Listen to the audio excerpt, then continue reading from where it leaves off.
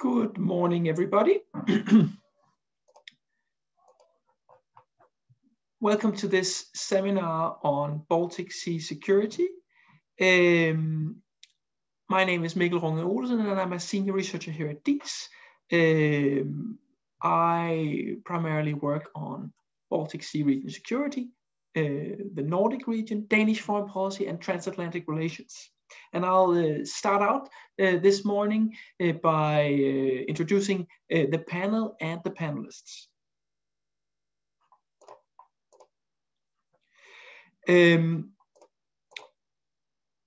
After the Cold War, the Baltic Sea region as such briefly went away from the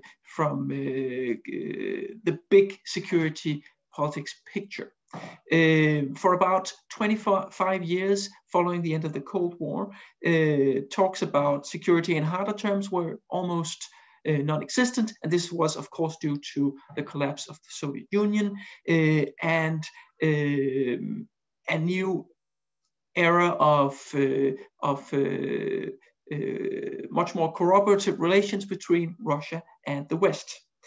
Now this state of affairs has changed gradually, but if one has to point to 1 year in particular, it would be 2014 and the Ukraine crisis, which led to, among other things, the breakdown in the relationship between Russia and the West. And this has impacted more or less every region in the world, but the Baltic Sea region has certainly been quite affected by this. Since then, much has happened in the region. NATO's enhanced force presence has reinforced the Baltic countries and Poland, and discussions about Russia's foreign and security policy in the regions have been intense, and has also actually included Russia's energy policy and questions about how Russia has been able to use especially gas as a tool in foreign and security policy. And this is the topics that we are going to talk about today. And of course, in the midst of all of this, the question arises also, what can small countries in the Baltic Sea region do to try to help each other navigate a Baltic Sea region that is changing, that is characterized more by tension than we had gotten used to. How can we cooperate? How can we learn from each other? And in order to try to answer some of these questions, we here at DIIS are very happy to have a distinguished panel of experts with us here today. And I will introduce each of these panelists in turn as they speak. But to start us off, we now have Professor Anders Wivel. Anders is a professor MSO at the Institute for Political Science, University of Copenhagen. Anders' research focuses on, among other things, international relations theory, foreign policy analysis, small states foreign policy, the Nordic countries. And on a side note, Anders was also my PhD advisor back in the day, so I'm very happy to see him here again. Anders will talk about small states in the Baltic Sea region, navigating between hard and soft. And without further ado, I'll pass on the word to Anders. Anders, thanks.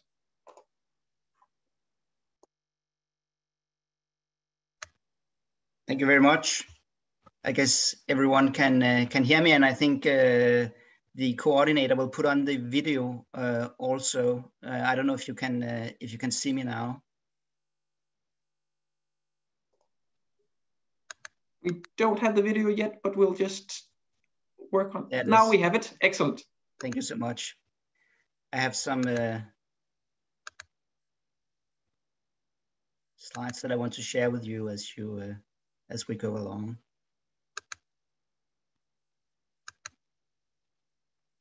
So thank you so much for inviting me to this very interesting seminar, I think, and I hope, on small states on security dynamics in the Baltic Sea region and the prospects and consequences for the countries in the region, which are mainly small states, the Nordic countries and the Baltic states. I will talk a little bit about how these states navigate, how they can navigate in what's going on now. And I will start from the outside on what is it that is really changing in the Baltic Sea area. I think Mikkel put it very nicely, pinpointing, of course, to 2014, the Russian annexation of Crimea. But I think we could see also the Russian annexation of Crimea as more largely a symptom of a crisis in what we have become accustomed to call the liberal international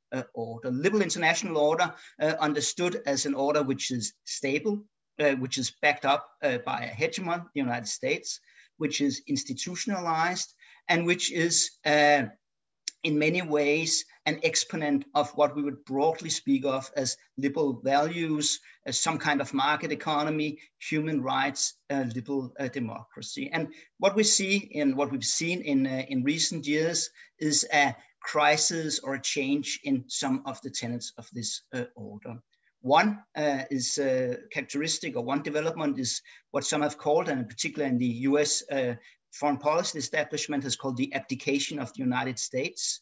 This abdication, as they call it, is not just a Trump phenomenon. It goes back at least to President Obama, and is kind of the gradual moving back of the United States to focusing more inwardly, less on being, if you will, the policeman of the world. And one aspect of this, and one potential consequence of this, pointed to by Joseph Nye, among others, is what we call the Kindleberger trap, after Kindleberger, who is of course one of the architects of the Marshall Plan, and pointed to the situation in the 30s as a situation where the hegemon did not take responsibility for providing the public goods in the international sphere. So if the hegemon, if the United States, the strongest power, starts to withdraw, what we will see is that perhaps no one takes responsibility, and we have a more complex, a more chaotic, a more conflictual, potentially, international order. And this is repercussions for Europe and its repercussions for the Baltic Sea.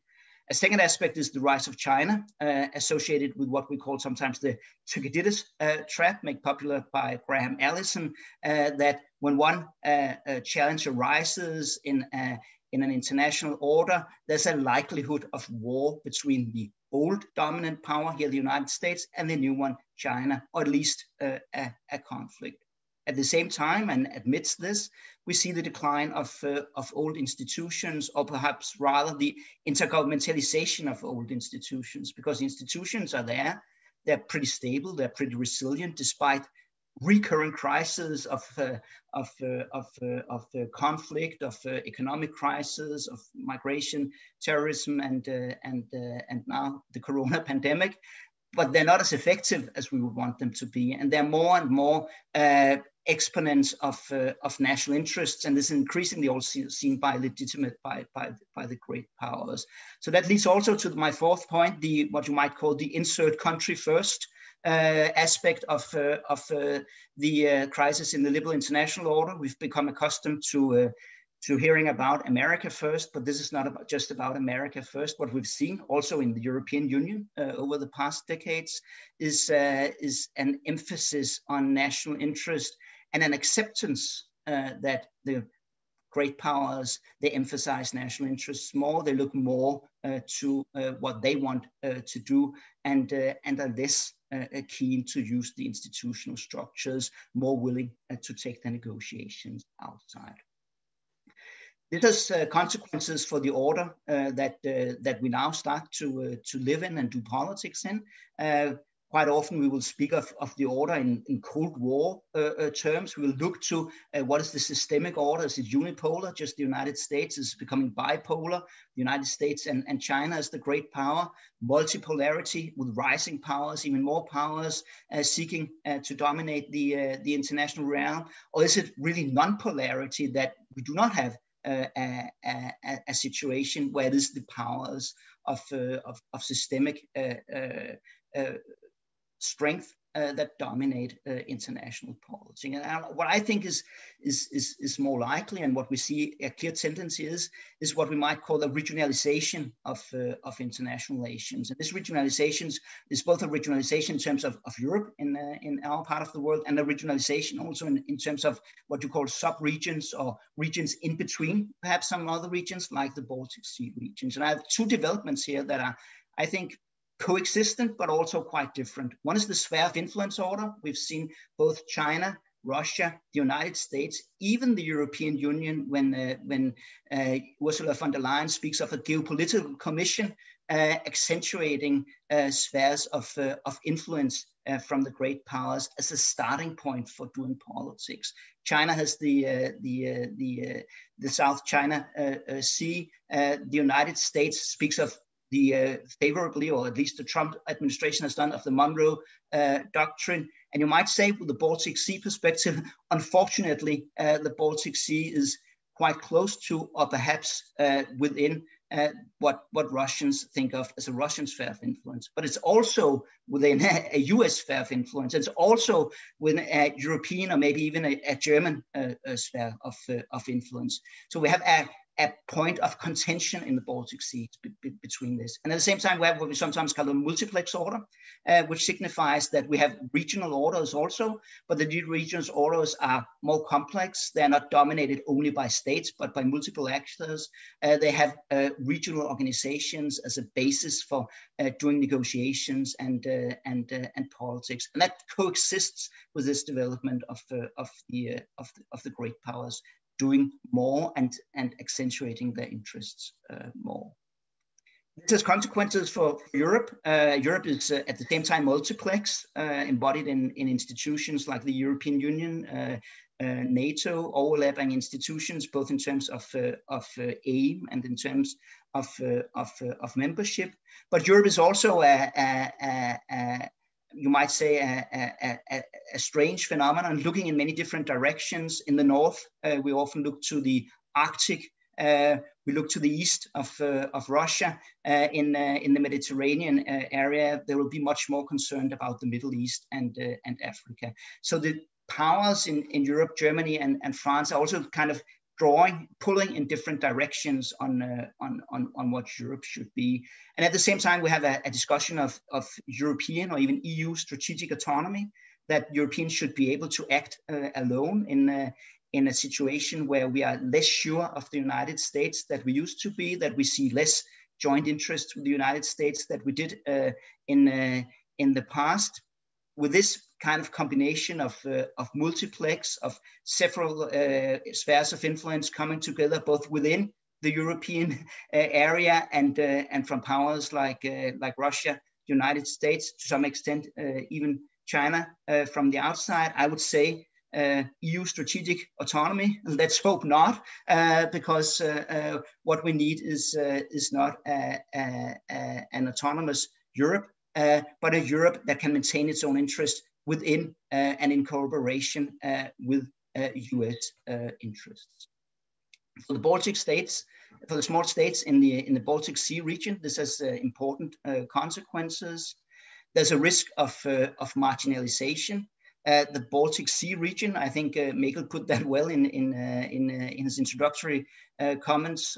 Also, the Baltic Sea region might be coming back, and has been coming back since 2014 in attracting attention, but still it's attracted much more attention in the Nordic and Baltic and North European area than outside. If you look from a systemic level, if you look at the debates in the United States or China, they're not so much concerned about the Baltic states or the Baltic Sea region, the Nordic states. They are concerned about East Asia. They are concerned to some extent about the Arctic, and in many European discussions, there will be a concern about the Mediterranean, Africa, the Middle East, Turkey. So there's a competition between these areas on getting the attention and getting the resources necessary to maintain and develop security structures.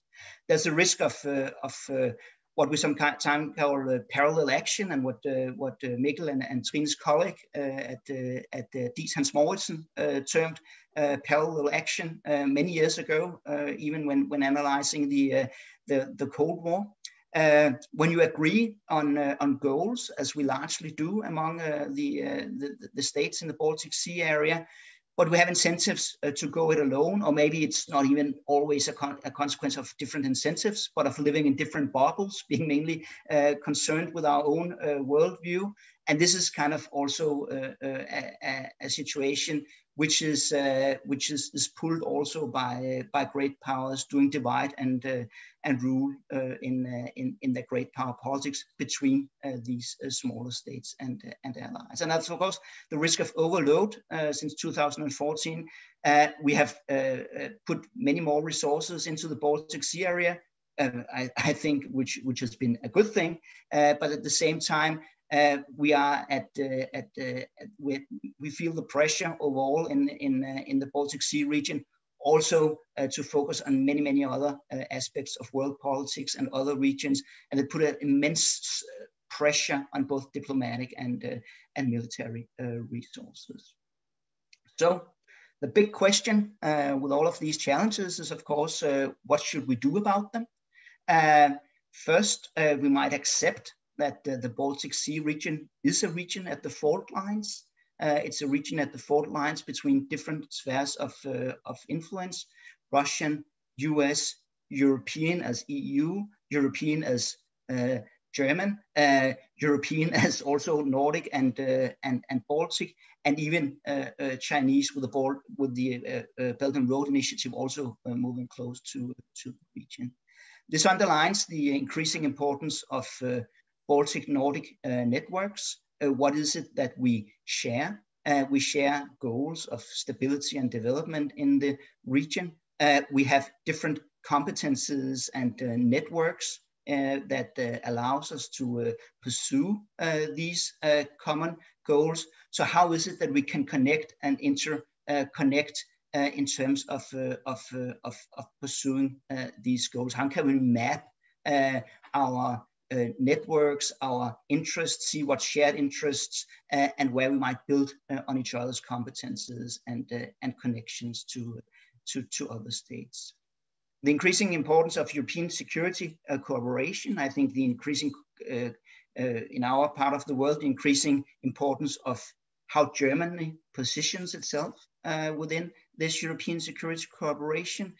Germany is an increasingly important power also when it comes to security for the Baltic Sea area, and the German outlook is important for the EU outlook and for the resources, also diplomatic, that the EU will spend in the region. So for that reason, it's important for the states in the region, the small states in the region, also to interact with Germany and the EU on this, and then a workable transatlantic relationship. We might be sad that attention is turning away from Europe. Fortunately, we can say the Baltic Sea has drawn a bit of attention to it again.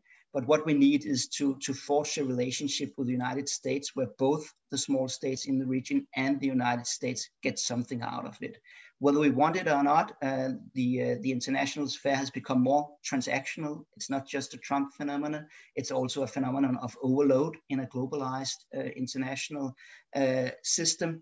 And we need to show why the Baltic area is important, not only to us, but also to the strong actors outside us.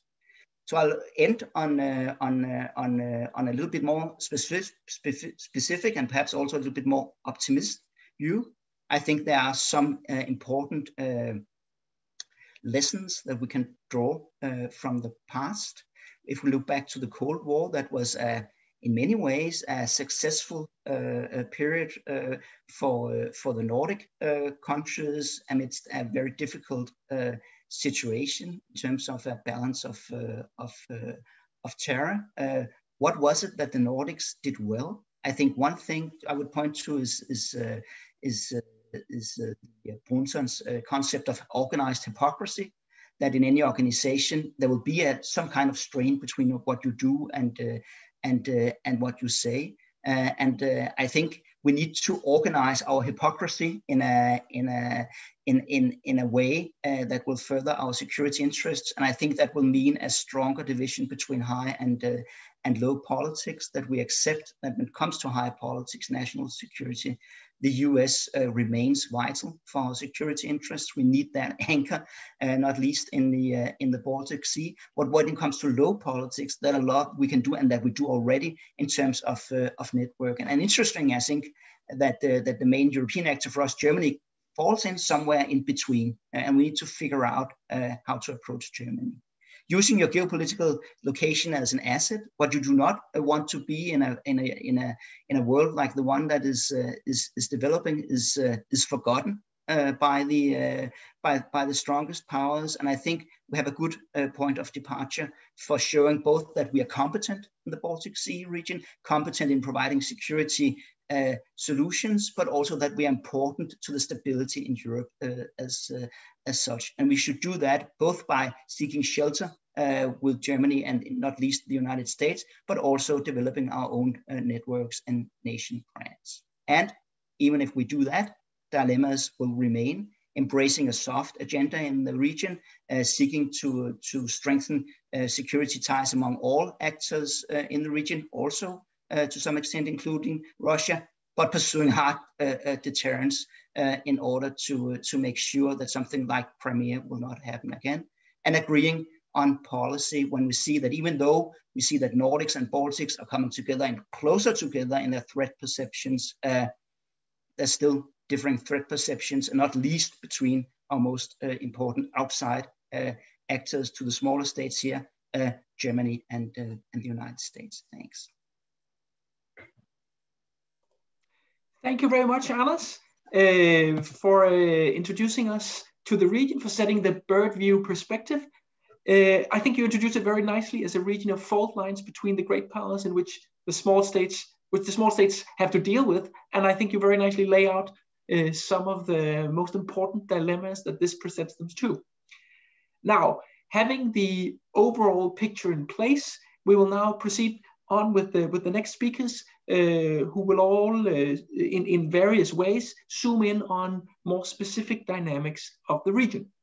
Now, before moving on, I just want to take a minute to introduce the Q&A function. I can see some of you have already found it, which is great.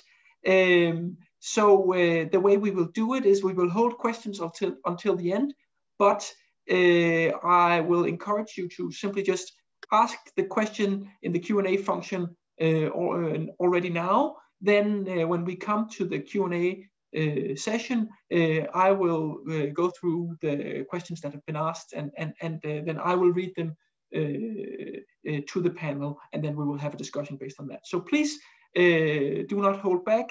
Ask all the questions you want in the Q&A function. Excellent. Okay, we move on to the next speaker. Our next speaker is Maria Malkso. She's a senior lecturer in international security at the Brussels School of International Studies, the University of Kent. Her research focuses, among other things, on conflicts over historical memory and on deterrence in NATO's eastern flank countries. Today, she will talk about historical memory as a conflict zone, Russia versus its former Soviet East European dependence. Maria, the floor is yours. Thank you very much, Mikkel, and thank you for the invitation. Hello, everyone. I tried to share my screen. Here we go. Okay.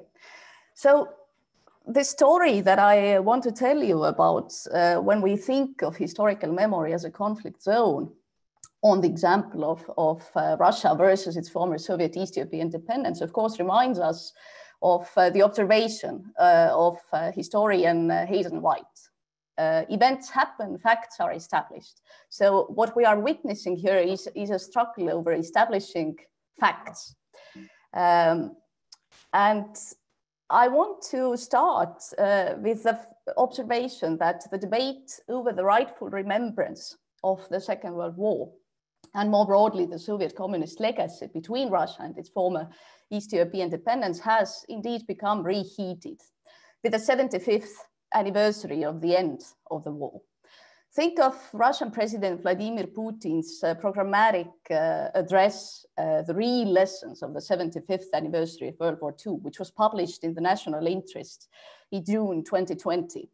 Or consider the recent Russian Historical Truth Protection Clause in its constitutional amendments, as well as Russian criminal investigation after Czech authorities dismantled a Soviet statue in Prague in the spring of 2020.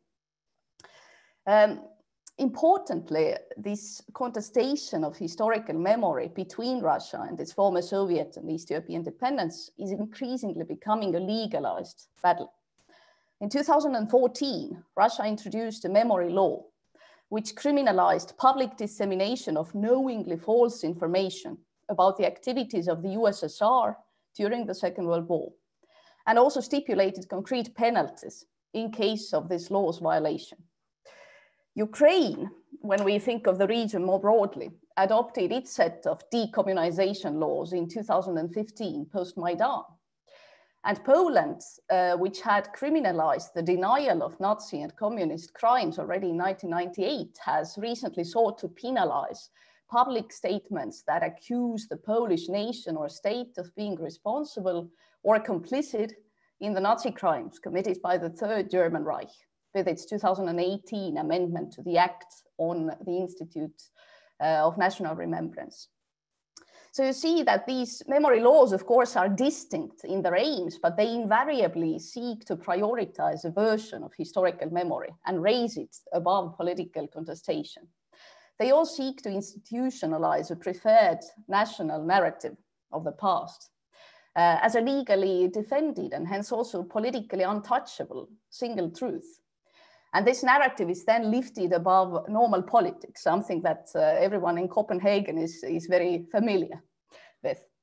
By characterizing memory as an issue of state security, or more specifically, the security of state identity of a particular kind, historical memory is hence simultaneously sacralized and depoliticized. And this is a broader tendency really across the region.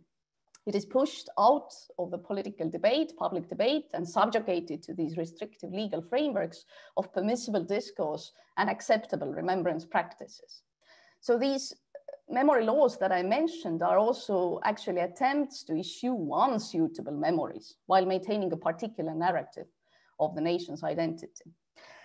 But when we talk about the memory wars in the region more broadly conceived, then of course we also have to remember that these memory wars are not just wars in a metaphorical sense, because particularly in case of Ukraine, we have witnessed how the struggle to define and narrate the World War II related past as a foundation for present and future political identities has been intricately intertwined with a kinetic conflict in Donbass. Some scholars have even described the current war in Ukraine as one that has been effectively imagined, narrated, and justified as a continuation of World War II in Russia, particularly.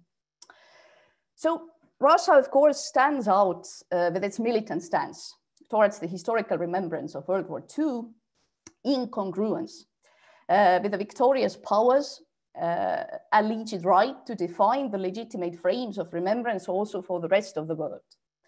Victory in the Second World War, or the Great Patriotic War as it is known in Russia, was a major status boost for Russia's predecessor, the USSR, as it also marked the country's decisive entrance to the top league in the international system of states, allocating it the status, prestige, and international position among the P5 of the United Nations. So due to this intertwined nature of Russia's national self-narrative as a primus inter pares among the victors of World War II and its earned international status as a great power, as a consequence, Russia is adamant about defending the right recognition of Russia's historical predecessor's role in the war. And consequently, Russia is very concerned about the possibility of this material status slippage as it sees these contesters from the Baltic states, from Ukraine, but also Poland, of course, trying to sort of reassess and re-gear this post-1945 Western mnemonical canon, which has been focused on the Nazi German aggression and Nazi German international crimes.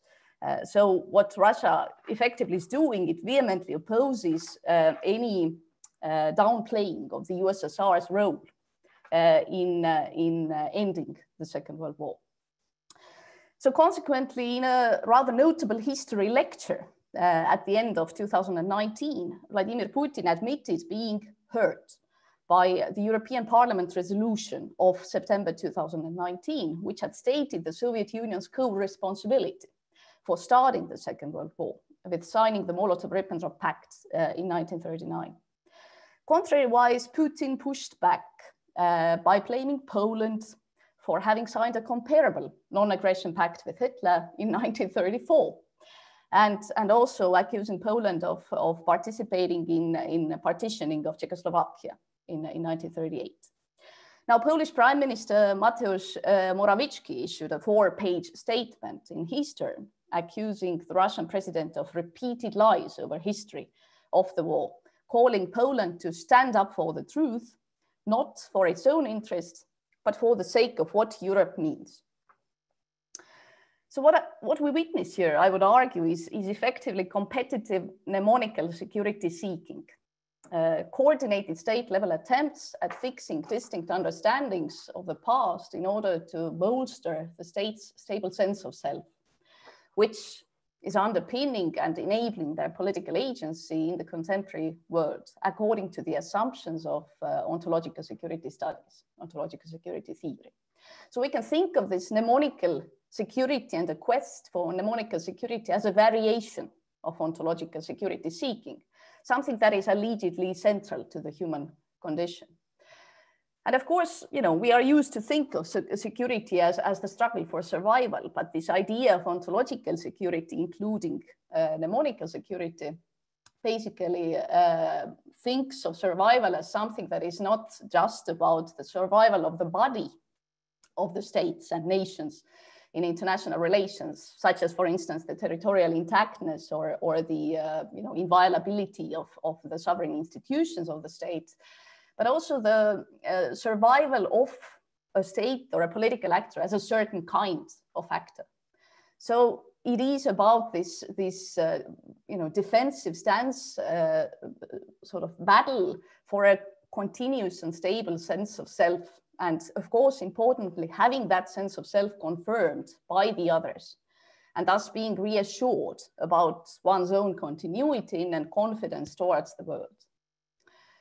Now, when it comes to the Russian and former Soviet or East European dependence readings of the course and consequences and ramifications of this important event of the Second World War, no matter that it concluded 75 years ago, obviously these assessments diverge fundamentally, both at the collected or aggregated individual level, as well as collective levels of social remembrance. For Eastern Europe, by and large, the USSR was one of the aggressors in the Second World War, responsible for their loss of de jure and or de facto sovereignty for the better part of the second half of the 20th century.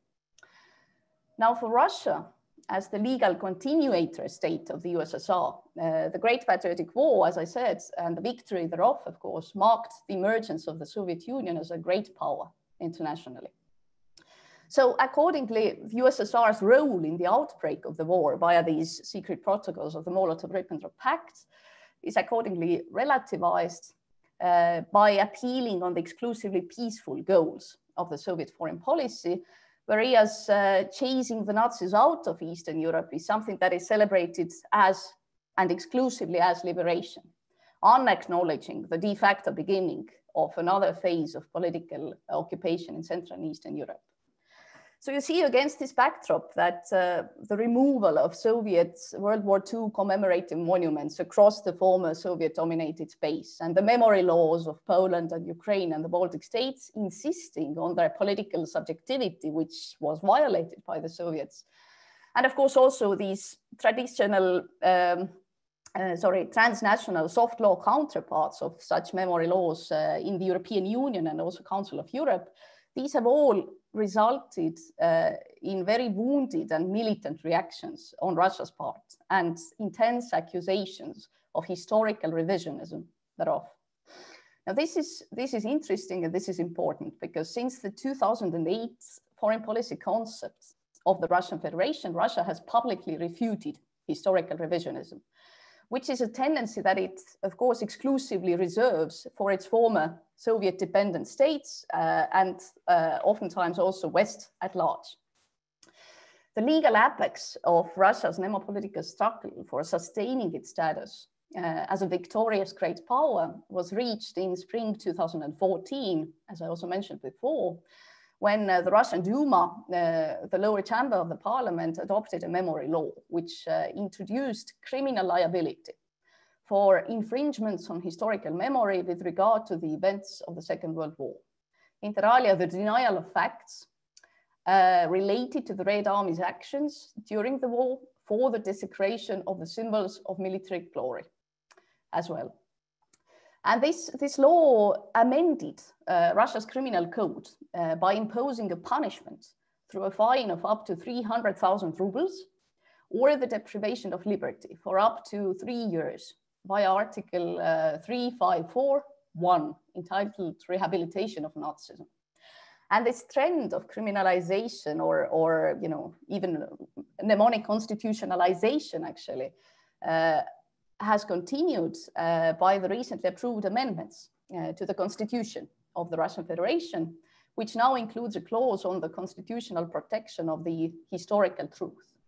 Namely, in March, the State Duma adopted its third and final reading of these amendments, which, as you know, were mostly about making sure that Vladimir Putin would be able to remain in power even after the end of his current presidential term. But one of these amendments introduced a novel Article 67.1, which prohibits diminishing the importance of the heroism of the people in the defense of the fatherland. So you see that this sacred victory of the Great Patriotic War, which has effectively formed an ideological pillar of the Putin's regime, has now been elevated to the level of mnemonical constitutionalism. And this is obviously likely to further deepen the already existing mnemonical battle lines across Eastern Europe, where countries like Czechia, Hungary, Latvia, Lithuania, and Poland have criminalized the denial of communist crimes in that turn. And to conclude, I want to suggest that this name of the game in the region, and obviously not invariably, obviously with some exceptions, some of these laws are more declarative, not all of them are punitive, but what we are witnessing is something that we can perhaps call militant democracy.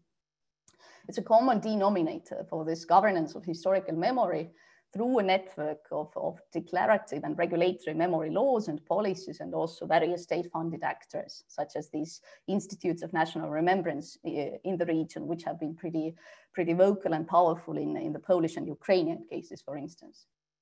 So now, of course, you see how this neologism draws on the inspiration of militant democracy, which has an effective self-defense against anti-democratic political parties and extremist movements and sentiments at its heart. Meanwhile, militant democracy applies this correspondingly militant defensive stance, not for the protection of democracy per se, but rather for the sake of specifically defined understanding of the national biography or state identity. And of course, alike to militant democracy, militant democracy is in danger of self-inflicted harm to its object of defense, that is historical memory, in the very effort to defend it. Because these precautionary and punitive measures, in fact, reveal and reproduce rather than fix the state's mnemonical anxiety problem. So, you know, it's effectively a mnemonical status anxiety induced governance reflex, if you will. And therefore it's more revealing than it is healing. Instead of the sort ironing out of the wrinkles from one's inevitably non-linear past experiences, these restrictive and punitive memory laws actually expose and reproduce rather than settle a state's mnemonical anxiety problem. So in practical policy terms, what this means is that these tendencies of mnemonical security seeking, which compete with each other in the region and also happen via punitive memory laws, tend to be counterproductive to their original aim of defending and securing the respective national memories. So instead, they tend to reproduce and reinstate historical animosities between these different carriers of these competing memories. So, you know, unlike Professor Weevil, I'm afraid my ending note is not particularly optimistic, but there's that. And I look forward to the debate afterwards. Thank you. Thank you very much, Maria, for reminding us that the Baltic Sea region is not only about differing interests, but also about identity tied to different interpretations of the region's troubled history. For the next speaker, we will shift focus again a bit, now looking into gas politics. The next speaker is my good colleague here at DIIS, Trine Willumsen-Berling. Trine is a senior researcher here at DIIS. She is currently funded by a Carlsberg Foundation grant on where she works on energy infrastructure projects in the Baltic Sea region. And her research focuses, among other things, on the interplay between expertise, science and knowledge, and security politics. Today, she's going to talk about electrified geopolitics, the changing energy landscape in the Baltic Sea region. Trine, the floor is yours. Thank you. Thank you very much. I don't know if my video is showing. It's not on yet. It's not on yet, no. Well, I'll start by sharing my screen then, maybe.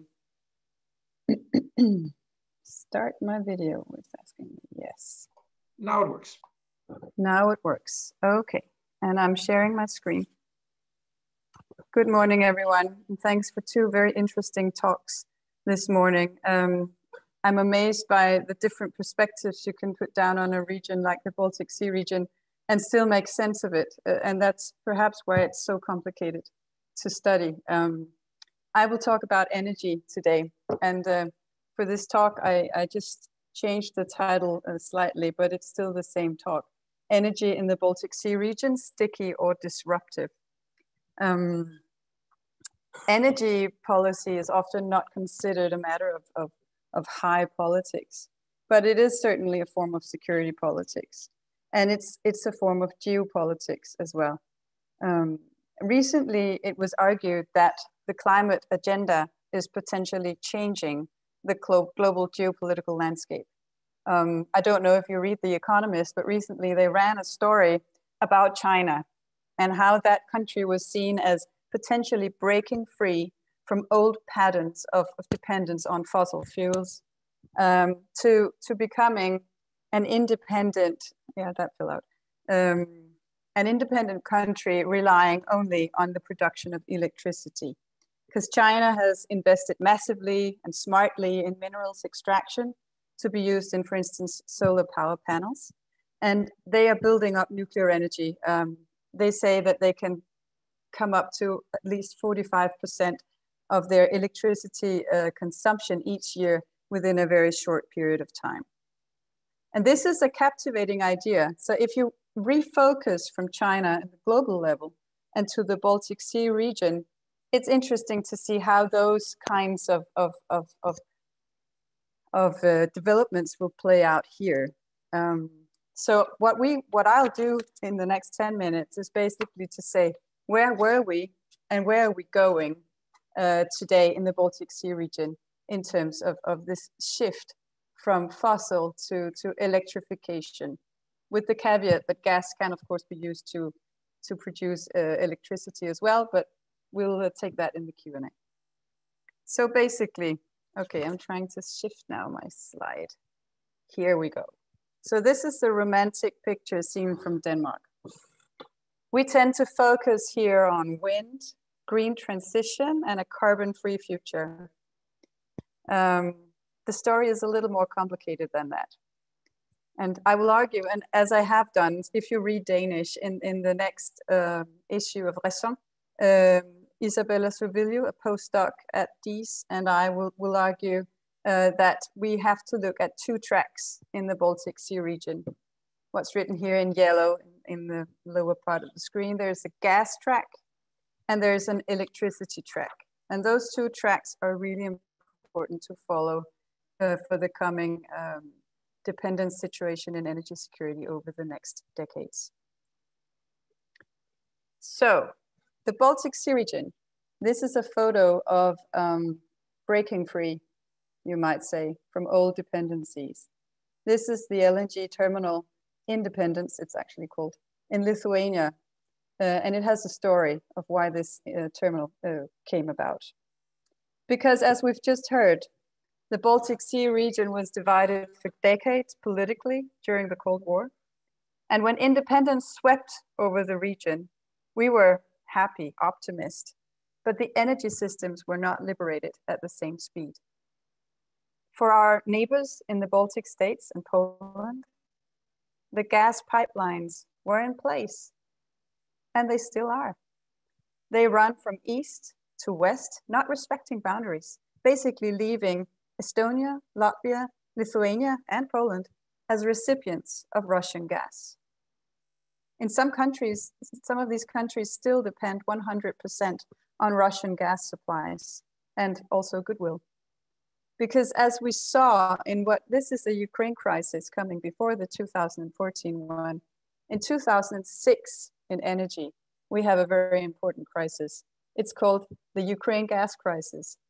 And it was, of course, the subsequent years, we had more of these types of crises. But basically, a dispute arose between Russia and its Ukrainian neighbor. And Ukraine is a huge transit country for Russian gas to Europe. Here we saw Russia, not as a technical glitch, but as a completely open policy, switched off gas supplies to Ukraine because of a dispute. The Russian TV, even on the 1st of January 2006, sent footage from the control room of one of the gas interconnector sites, where they saw the operators simply shutting down some of the pipelines and saying, look, we're doing this. We're shutting off gas. This means Ukraine is not getting any gas from us for reasons outside of the Russian pipeline system. Ukraine wasn't getting any gas from Turkmenistan either. So they were out of gas in the midst of a, well, lucky for them, a pretty mild winter. Some of the subsequent winters were not as mild. But what we saw here was openly gas becoming a policy tool, and not just a policy tool, a security policy tool. So this is just to say the gas track is really important.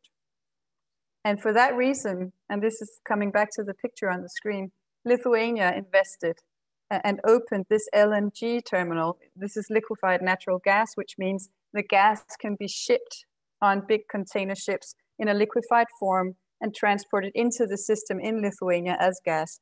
And it can come from anywhere in the world. It can come from the US, which is now becoming a net exporter of this form of gas, Australia even, Norway. But this is a way of getting out of dependence through diversification. So this really technical term of diversification is in our region a very, very powerful security politics, form of security politics. So now, even though they still depend on Russian gas in Lithuania, they are not as dependent on the whims in Moscow as they were before. Coming to the other end of the Baltic Sea, in Denmark, where I'm speaking from now, We've benefited from oil and gas from the North Sea for a number of years, and we haven't really thought about energy as anything that we should worry about. Since '97, we've been self-sufficient in both oil and gas.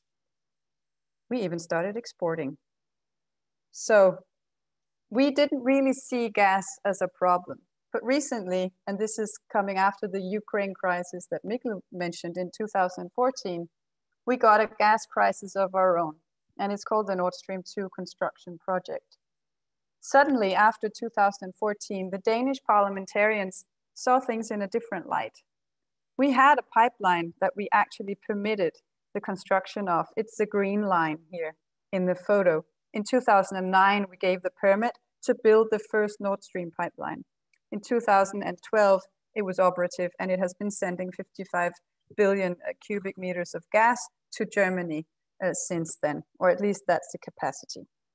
But in 2017, when we were asked again, can we double this? Can we double the capacity of the Nord Stream pipeline? We didn't like it. And our good friends in America, I know that you say we didn't get a lot of attention. We got a lot of attention on this pipeline, informally though. But we were really asked nicely and politely, but forcefully, to stop this pipeline from happening. And Denmark actually, well, we held the ground, some would say. Some would say we just kind of stepped around and didn't know what we were doing, but at least we held back the pipeline for 2.5 years almost. And now, as you might know, the pipeline is still not finished because of US sanctions. First against the companies helping in the pipeline of the pipeline. And now because Sassnitz, a small community on the northernmost coast of Germany, has also experienced a number of sanctions coming from the US Senate.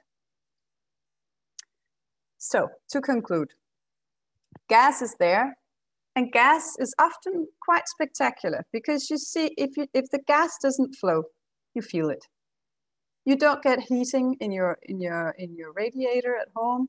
You see the big lines with Russia openly shutting down gas pipelines, and we see the Danish situation with Nord Stream 2, where we were really put on the spot. This is one of the situations where energy really reached the headlines, also globally, because it obviously had a big power, Russia, on one end, and then the EU on the other end, Germany. I like the way Anders put it. We need to keep an eye on Germany because they really do have different kinds of policies in this area that are really not all the time in sync with each other. The other thing I'll say about gas is that it's sticky. Once it's in place, you just don't change it that easily. So this is a lesson to be learned about energy infrastructure. Once it's there, it tends to stay.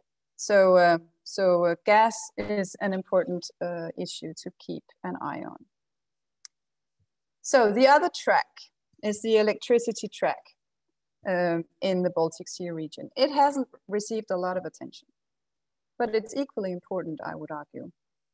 The driver in most of the world to this electrification trend has been the scramble to reduce CO2 emissions, obviously.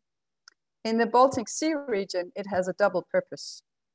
Of course, it's good for climate, obviously, but it also promises to disconnect the Baltic states from Russian dominance in the electricity domain.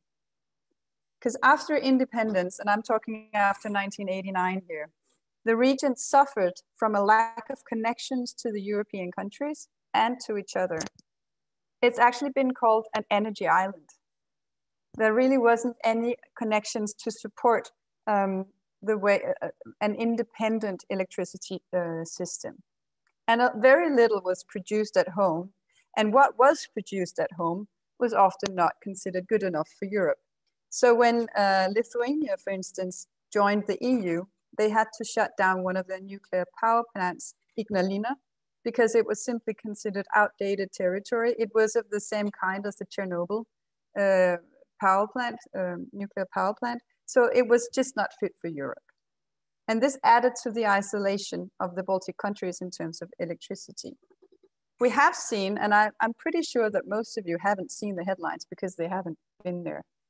We've seen an improvement on the electricity side. EstLink 1 and 2 connect Estonia and Finland today. The Litpol link is connecting Lithuania and Poland. And the Nordbolt connection between Sweden and Lithuania have considerably raised the transfer capacity, between the Baltics and the EU electricity markets. This is important, and here we see a country like Sweden actually playing a huge role in trying to connect the rest of the Baltic Sea region to the same kind of system. However, Lithuania, Latvia, and Estonia are still synchronized with BREL, which means the electricity system in Belarus and Russia. So they trade with Belarus and Russia, even if they get cables from elsewhere as well. The EU has made it one of the projects of common interest to desynchronize the Baltic states from BREL. And as far as I can see, most of the technical stuff and the construction has taken place, and they intend this to go through in 2025 so that the Baltics can shift from one synchronization region, which is BREL, to the continental system through a connection to Poland. So, as is often the case, the devil is in the detail. And in the case of the Baltic Sea region, when it comes to energy, the detail also lies below the surface of the sea, in gas pipelines and in electricity cables. Sometimes they don't reach the headlines, but they are, as I say, equally important to gas pipelines. So there's a double purpose of electrification in the region. I just forgot to press this button before, sorry about that. Reducing CO2, obviously we have a huge problem about CO2 emissions in our region, primarily in a country like Poland, where coal is really one of the big energy resources that they rely on. Up to 80% of their electricity is produced by coal. So we need to do something about that. But we also need to disconnect from dependence on Russia. So I want to stop on an optimist note as well, because these two tracks in the Baltic Sea region, they interweave. And the best long-term weapon might actually be another weapon than just merely gas or electricity, but simply renewable energy. With the global scramble for green energy, we might be looking at a silver bullet, as I put it there in red. You get a better climate and you get self-reliance in one shot. It's going to be depending on the, whoops, that fell out again. It's going to be depending on the electricity system coming up and working very, very well, integrating it, keep building those cables below the surface of the Baltic Sea. But it also simply depends on networks, cooperation in the region, getting the Nordic countries to enhance their already existing cooperation on the climate agenda, and understanding that this is not just about climate. It's actually also about liberating our whole region from dependence when it comes to energy. And that's what I wanted to say today. Thank you, Trine, for a very interesting talk and for bringing in the geopolitics of energy and for showing us just how difficult energy dilemmas can get. Now we will change focus yet again and try to look at the situation in the Baltic Sea region, specifically from a Baltic state point of view. Our next speaker is Tomas Germanlavičius, who is the head of studies at the International Center for Defense and Security in Estonia. Tomas focuses on issues pertaining to science, technology and innovation, defense industry, security and defense governance and management, and foresight and resilience. Tomas will talk today about security and defense policies in the Baltic states, responding to global turbulence and regional challenges. Tomas, we're very happy to have you. The floor is yours. Thank you, Mikkel. Can you see me? Still no picture as of yet. Coming up. Yes, now it's there. It's excellent. Hello. Great. Thank you, Mikkel, for your kind introduction and for having me today. And good morning to everyone from beautiful Tallinn. As Mikkel mentioned, I'll speak on basically on the defense side of the entire security enterprise in the region, and mainly from the Baltic perspective. For a change, no PowerPoint from me. So you can wander around a little bit, maybe pet a dog, a cat, or whoever is around you, and listen to what I say. Indeed, as Mikkel said in the introductory remarks, the Baltic Sea region was a region of stability and security and peace since the end of the Cold War. And when the Baltic states joined NATO and the European Union in 2004, we kind of had this sense of mission accomplished and this sort of Fukuyaman end of history, if you like. No, indeed, with time we became even the most integrated corner of this region when it comes to integration into Western in security and defense institutions and economic institutions. So even compared to Denmark or Sweden or Finland or Norway, the Baltic states are much more comprehensively integrated in all these structures than our Nordic neighbors and partners. To be honest, we still harbor, even with the sense of end of history and the mission accomplished, we still harbor some deep-seated anxieties about Russia. And of course, many Western observers and our partners and allies have written this off as some sort of a inability to overcome historical grievances, some kind of historical complex. But time has proven us quite right. And indeed, the first signs came in 2007 with the Bronze Soldier crisis in Tallinn, that Russia is really not up to good, that Putinism is not ideologically a good neighbor to have. And then of course, there was a war of Russia against Georgia in 2008. This is when we really started screaming and yelling that it's time to start paying attention to what is happening and see that Russia in less friendly terms than we wanted them to see. And I will not probably go through all these global trends that sort of shape and inform our defense policies in the Baltic states. I think Anders covered very well some key elements of this turbulence, if you like, in the international system. Just a few highlights maybe from this, which are the ones that really concern us in the defense community and those who are working with military power, is that this confrontation between rising China and resurgent Russia on the one hand and the West on the other hand is becoming increasingly ideological, centered around the issues of human rights, freedoms, democracy, and things like that. And this also has a very strong now a military element. Military power is back in vengeance. It's a hard currency. The whole dynamic of suasion, counter-suasion, using military force, military instrument is again a thing to consider. And also the Chinese and Russian approaches are becoming more and more direct in confrontations with the West, including in using the military instrument, even if these are kind of just slight brushes, if you like, rather than war fighting. But still, these are the signs that things are not going very well. And of course, Russia and China also not a problem just for their immediate neighborhoods and the regions, so that they define themselves as the spheres of privileged interest, but also more globally.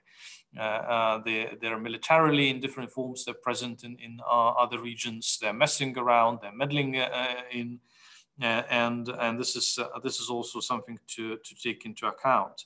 While our alliances have been lurching from one crisis to another, take the EU, for instance, and now with the Brexit being completed, and other crises, migration crisis, financial crisis, and so on, that all sort of undermine cohesion, solidarity, a sense of common purpose often. And also NATO had its own share of troubles. And from the Baltic perspective also, we remember very vividly a recent example when Turkey was blocking the update of the Baltic, of the collective defense plans for the Baltic states, simply because it felt that its security interests with regard to the situation in Syria were not catered well enough by the alliance. Furthermore, I would like to highlight also that for the defense circles, we're also surprisingly also concerned about the rise of authoritarianism and all the sort of drawbridges across transatlantic area, because that produces splits within our societies and between the societies, even close partners and allies, and that sort of a thing, that dynamic undermines the solidarity and cohesion of our alliances. Last but not least, we're also very concerned about what I would call this collective madness, the loss of critical thinking, extreme polarization, even tribalism, very much driven by social media. And this has become an important factor to consider in military affairs as well. And if you want to see and read more thoroughly what that means, take a book by Peter Singer and one other co-author, I can't remember, called Like War. And you can appreciate very well how social media penetration and all this ubiquitous connectivity, instantaneous connectivity, also is impacting the military affairs and the character of warfare these days. And regionally, of course, when it comes to considering the threats, it's all Russia for us. It's a multi-domain threat. It's not only in the military domain. Militarily, of course, it's on land, in the air, at sea, in cyberspace, even in the electromagnetic spectrum. It has positioned most advanced assault capabilities in the vicinity of the Baltic states. It's building bastion defense in Kaliningrad, smack in the middle of the Baltic Sea region. It has also making a very good progress in instituting the long-range precision strike capability regime in its armed forces to be able to keep our allied forces and the infrastructures at risk even further afield, not only in the Baltic Sea region. And of course, it's also manifest in other dimensions, be it espionage, political meddling, information pressure, influence operations, exploitation of energy dependencies and critical infrastructure vulnerabilities. So it is really a multi-domain threat for us. And I would probably not be wrong to say that for the Baltic states, we have a sense that it's an existential threat. This is something that you need to appreciate if you want to understand our thinking and our behavior and our actions, that we do think that Russia represents an existential threat. And for our overarching principle for guiding our defense policies is very simple: never again, meaning that we will never again allow our independence to be taken away without any resistance, as it happened in 1940, and never alone in countering this existential threat. So there is a strong sense of understanding in the Baltic states that in the face of all this turbulence, we must do our utmost to keep those alliances that we joined, the frameworks that we joined, NATO, the European Union, as effective, as coherent, as relevant as possible at all times. And also do our own homework to those ends. Of course, I would call it maybe a great Crimea shock was a big kick in our backsides as well. To do more of that homework. And in the defense field, that was particularly pronounced because everyone understands that the threat is also very direct and also military. So we witnessed the rise of defense expenditures in the Baltic states. Actually in 2014-15, Latvia and Lithuania had the highest growth of their defense budgets in the world, outstripping even the filthy rich, Gulf countries and others. So now all three countries spend 2% of GDP and even more on national defense, complying with the defense investment pledge that agreed by NATO. And collectively, we now are defense billionaires. Collectively, we spend more than 2 billion euros on defense, and Lithuania alone spends half of that, which allowed, of course, for much substantive capability investments to more substantive, more faster military modernization and build-up. We invested in armored maneuver capabilities, in fire support, in air defense, in anti-armor, logistics, C3I, ammunition stocks, training infrastructure. So many investments being done to boost our capabilities, but we are still very dependent on our allies militarily to be able to deter aggression and defensive should deterrence fail. We also saw a steady increase in our force structures and military personnel numbers, and also made some legal and organizational adjustments. Some of them even were noticed in Moscow. For instance, although Lithuania had it for a while, but Latvia recently also updated its legislative framework, allowing to military units to resist military aggression without even waiting for the orders from the high command and for political authorities, which actually impresses Russians, saying, how come, some majors and lieutenant colonels can order military action without waiting orders from above, which is probably inconceivable in Russia. But that sort of a thing is being taken notice in Russia. And we also practice and cultivated very strongly what is termed as whole of society and whole of government approaches to defense, and also emphasizing societal resilience. And one of the very basic things, of course, was for instance, in Lithuania, introducing conscription, mandatory military draft, the very first country in the West to do so ever since the end of the Cold War, to go back to the conscription, and that was followed by Sweden a few years later.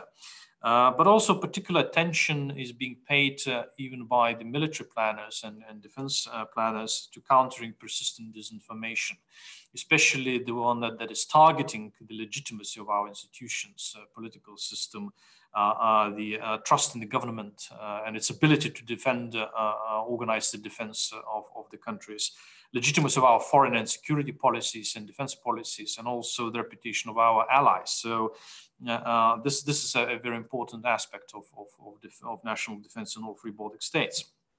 I think one of the big great things we've done, and I think it's academically, it's a very interesting case study to look into, is how our efforts to persuade the allies, to persuade the alliance, to take again to elevate collective defense and the alliances of the alliance's territory to the top priority of the alliance, how well it succeeded, sort of basically turning this huge tanker around after the Crimean crisis took place, not only because somebody in Washington thought it was absolutely necessary, but also the Baltic states, they acted on the basis of a common threat perception, and that action was very important in mobilizing the allies and changing the direction of the alliance.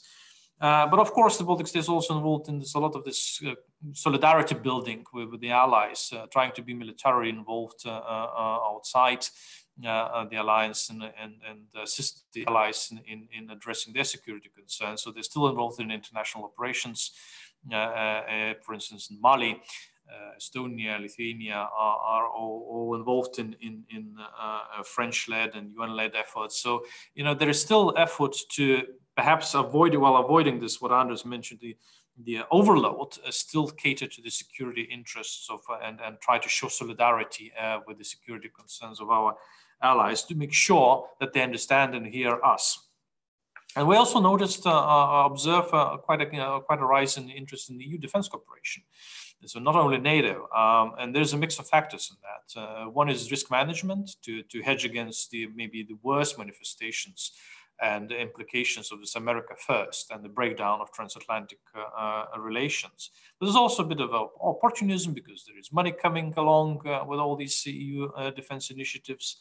And also a political imperative to be good team players within the European Union. We also show quite a lot of the interest in regional cooperation formats, the Northern Group, the NORDEF Corps. We also have trilateral Baltic cooperation, and experimenting with the new formats like the so-called PLUS, Poland, Lithuania, United States. But I think one of the most noteworthy ones, which is probably the only one which combines all countries in the region and includes a power from outside in the lead, and also has a tremendous military value, is JEF, Joint Expeditionary Force, led by the UK, which has all the Nordics, all the Baltics, plus the Netherlands, and is under the lead of the United Kingdom. And that is very important to us. But we also were very keen to keep Sweden and Finland sweet and nice and close to NATO as much as possible, understanding that they don't want to join NATO maybe at this point in time, but this is a very important. These are very important partners for the Baltic states in terms of increasing security in the region and having a greater deterrent effect to Russia's attempts to dominate this space in the Baltic Sea. So the military power is back with vengeance. Of course, there are big challenges in all this efforts. First of all, for us is to prevent abandonment by allies, cultivate the allies, engage the allies to make sure that the more of those allies in the region, that they're constantly interested in us, and prevent some reputational issues that are arising concerning our domestic politics, especially in Estonia, from spilling over and maybe undermining that cooperation and the reputation, if you like, of the Baltic states in further afield. Also trying to balance deterrence by punishment and deterrence by denial. So far everything is configured too much towards deterrence by punishment, so rapid reinforcement by NATO and an ability also of NATO to incur costs upon Russia's aggression. But then, there is this point that Russia can punish back. So we need to build stronger deterrence by denial, but we lack capability in place, or both in terms of allied presence, which is still a tripwire force, all these battle groups that we have, but also in terms of our local indigenous capability, national capabilities, because gaps are still galore and multiple, and we need to address them in many domains, but especially in the ones that we neglect, like maritime domain, air domain, and the new domains. Although we did a big progress in addressing and building up our cyber capabilities, now there's a brand new operational domain, outer space. Then we have to think about how to integrate that one into our defense thinking. And also now the big challenge is to sustain the consensus of our societies and their support to maintaining the defense spending levels that we've achieved, and maintaining that effort that we're doing in building up national defense, because the corona crisis is affecting public finances everywhere, and the Baltic states are not the exception. Plus, Russia is doing its utmost to undermine that societal consensus, erode it. And this is becoming a very important aspect. But furthermore, I think it is important for us in this whole of society framework also avoid securitization of every aspect of life, which is a distinct risk now when living in the shadow of Putinism, that everything, every trouble, every problem, every issue will come to be seen through the security prism, through the prism of threats. And that is not healthy for further development of our states and societies. And last but not least, I think dealing with China's rise will become another major challenge. Of course, in its own right, China is becoming present in the region. Even militarily, the Chinese military vessels participated in the exercises led by Russia in the Baltic Sea fairly recently. But also indirectly, whatever China does and then creates any crisis, that diverts attention from us and from Russia's shenanigans. So there's always a concern that if China does something drastic and that channels away, for instance, U.S. attention, that will undermine our security. But overall, I think for the key organizing term for the defense planners here in the Baltic states, of course, is deterrence. Just like in the energy sector is diversification, in the military field is deterrence. But while in energy terms, diversification is very clear and easy to measure its success, in military field, measuring success of deterrence is a bit more tricky. And the question is, because it lies in the eye of the beholder. And the question is, the fact that we don't have a military action, direct military action, or hot military action in the region, does that mean that Russia is deterred? or is it just waiting for a better opportunity, or maybe it doesn't have a proper intent to this effect? So, you know, is it really deterrence that is at play here? And I think that that's one of the key questions is to know and understand Russia. But the broader terms is in the Baltic states, we pride ourselves in Russia's knowledge and Russia's understanding. But this is becoming problematic as well, because a very basic thing, the knowledge and skills in Russian language is deteriorating, and the younger generation no longer speaks and understands Russian language, and that in the long term will become a big problem in trying to understand Russia and read its intent properly. So I will stop here and look forward to the questions. Thank you very much, Thomas. And thank you for bringing in the Baltic perspective. Now, again, we will try to expand focus a little bit by also trying to bring in the Nordics. So our next speaker is Håkon Lunde-Saxi, Associate Professor at the Norwegian Defence University College. His research interests include Norwegian and Nordic military strategy and defense, German and British military strategy, EU foreign and security policy, and Nordic cooperation. And today he will talk on prospects for increased Nordic and Nordic-Baltic defense cooperation in the light of the developing security situation in the Baltic Sea region. Thank you very much, Håkon, for being here. The floor is yours.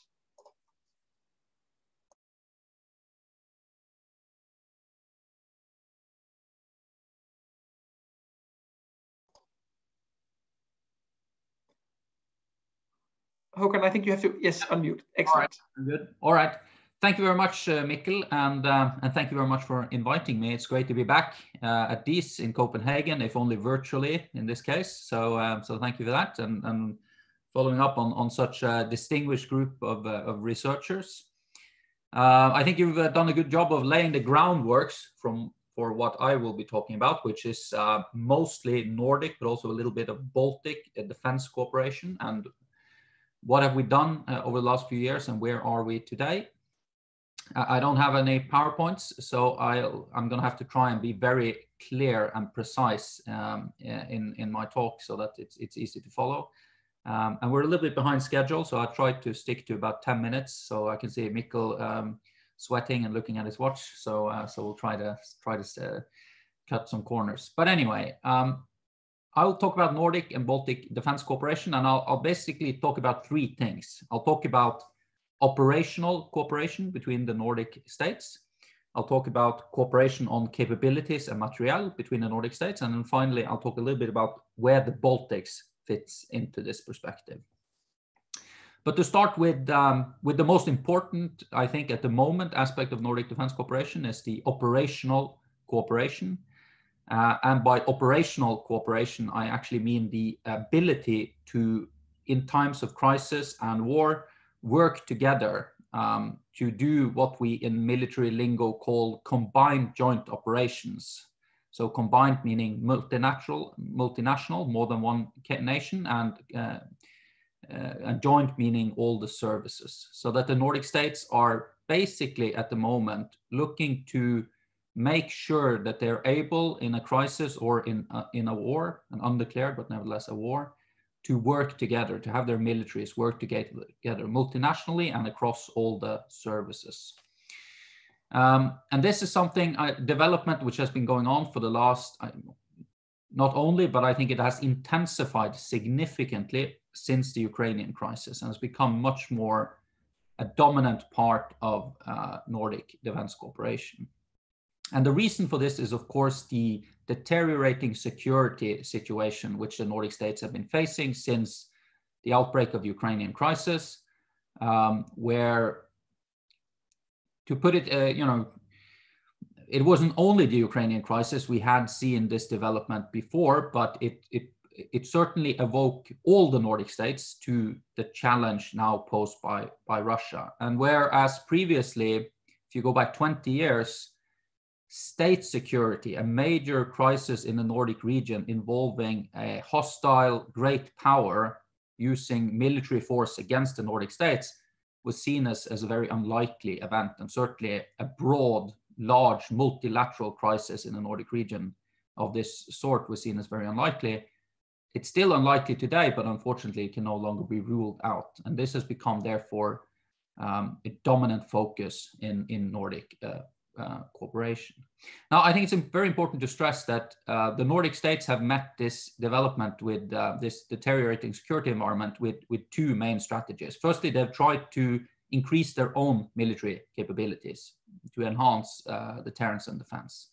This is what we in international relations call internal balancing. So all of them are spending more on their armed forces, and all of them have redirected, refocused their armed forces towards their own territory and their own home region to deal with security challenges at home, which isn't that significant a change for Finland, which never took its eye off the ball and was always focused on its own region at home, and territorial defense was always the main priority for the Finnish defense forces.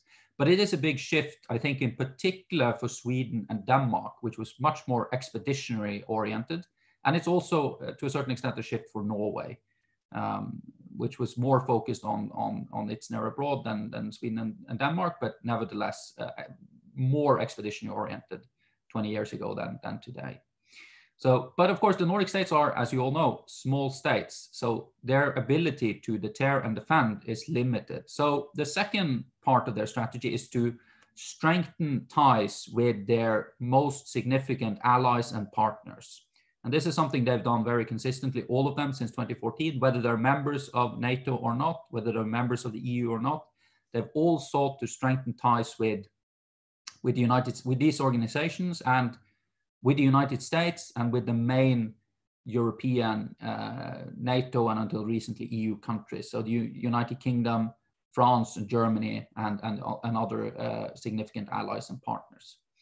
So the enhanced Nordic defense cooperation is only one small part of their what we call external balancing, this strengthening of ties with significant allies or partners, but it is an important part of that.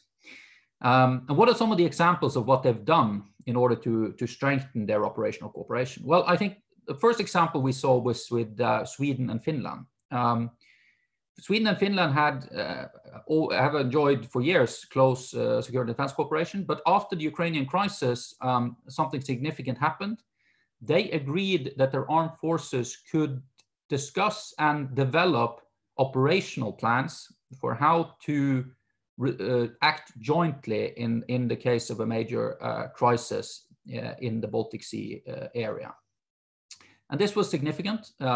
This sort of permission had not been given previously. And of course, it is very significant because, as you know, Sweden and Finland are military non-aligned states.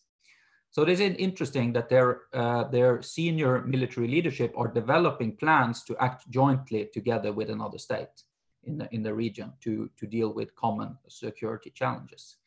Of course, there is a very important caveat to these agreements, which said that this in no way implies any sort of security policy obligation to act jointly.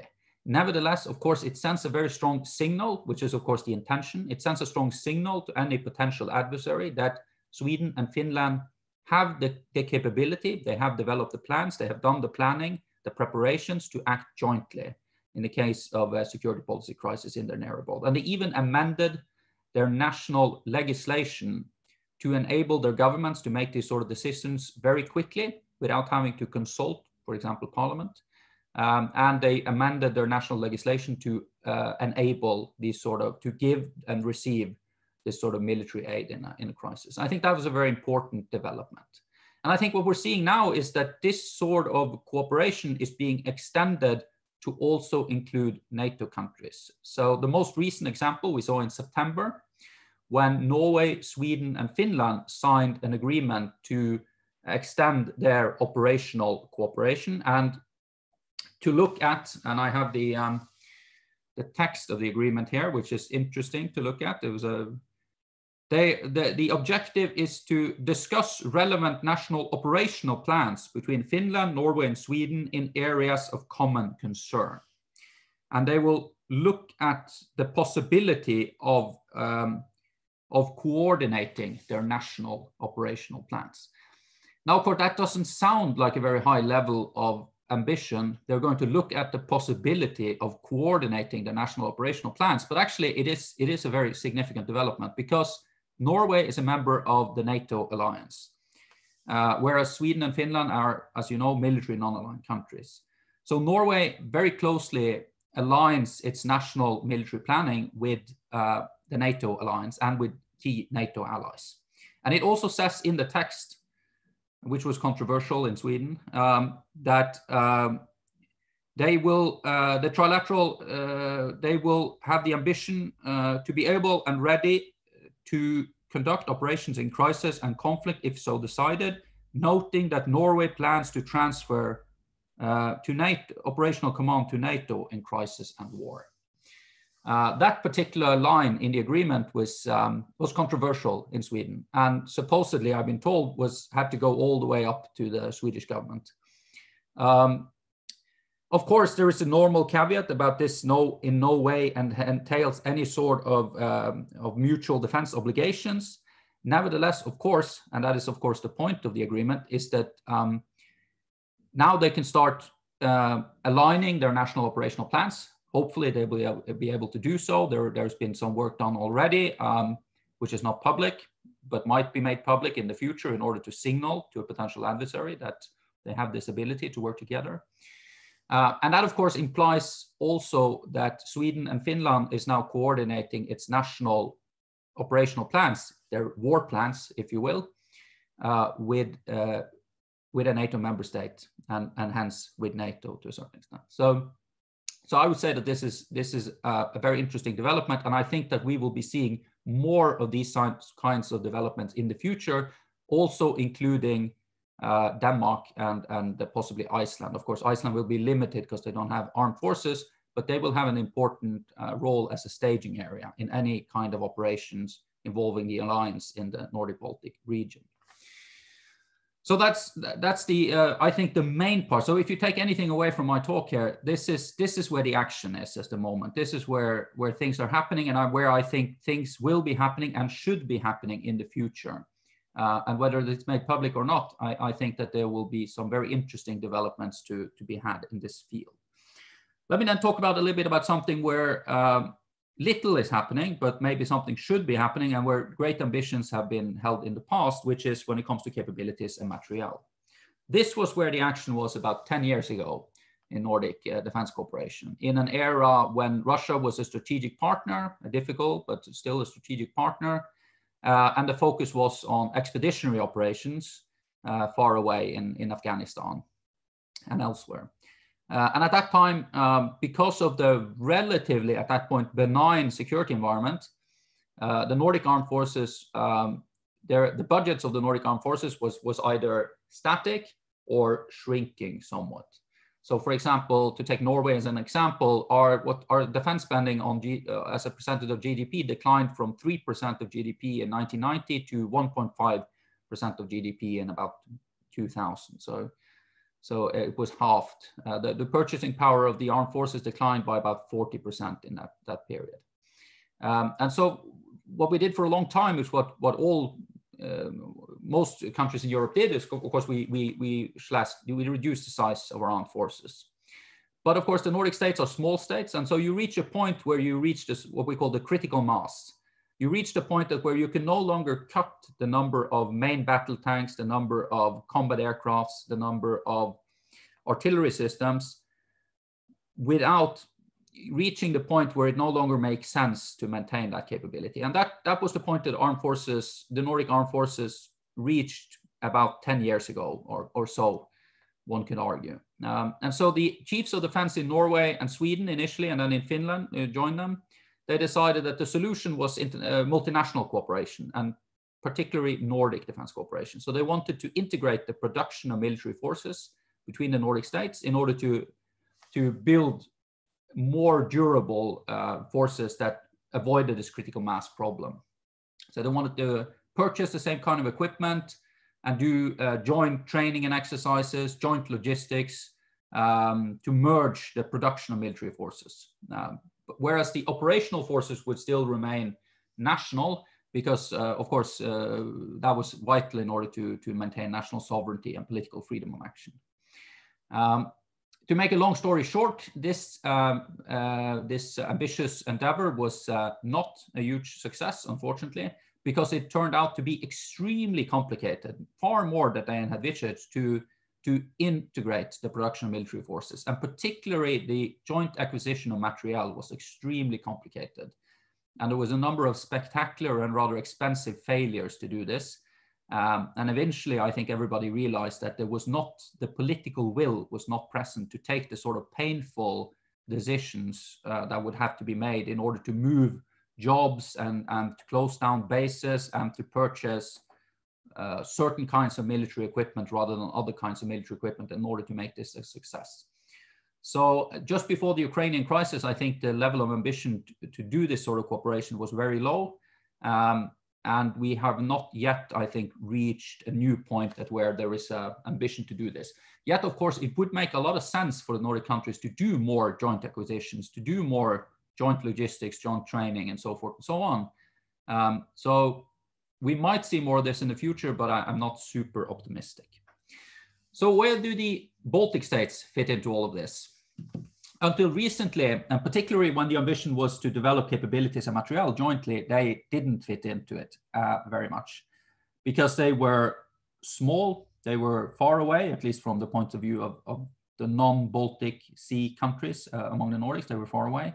They were culturally somewhat dissimilar, they didn't have comparable capabilities. So they were kept at an arm's length because it was difficult enough to do this sort of complicated integrated cooperation just between the core Nordic countries. And to include the Baltic states made it more difficult, and it wouldn't involve a lot of gains. Now, when the focus has shifted to more operational cooperation, I would be surprised if we didn't see more integration of the Baltic states into this cooperation in the future. It would make sense to integrate the Baltic states more because they're so tightly tied into the security challenge that the enhanced operational cooperation is supposed to address. But of course, there are a number of complications. These countries are NATO member states. Their defense planning is closely aligned with NATO. Sweden and Finland are not NATO member states. They would have to find some sort of pragmatic way of dealing with that, the way that they're now trying to find a pragmatic way of dealing with that when it comes to Norway. So I think it would be difficult, but I think it would be a good idea, and I think it would be attempted. Whether it would be a success or not, I'm not sure. And it'd be largely up to Sweden and Finland how far they would want to go in this direction. But I think the Baltic states would probably welcome it and be positive because it would enhance their security, obviously to prepare in peacetime how they will work with Sweden and Finland in a crisis and war. So I think they would be very interested in pursuing this kind of cooperation.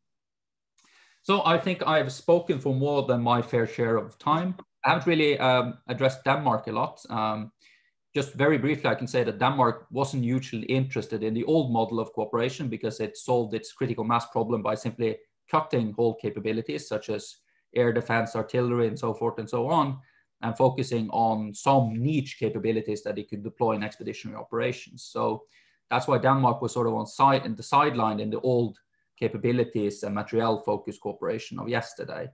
Now that you're rediscovering your near abroad and focusing once again on meeting a near peer competitor, to use the US lingo, in your near abroad, you are redeveloping some capabilities that you previously abolished, such as air defense capabilities and such.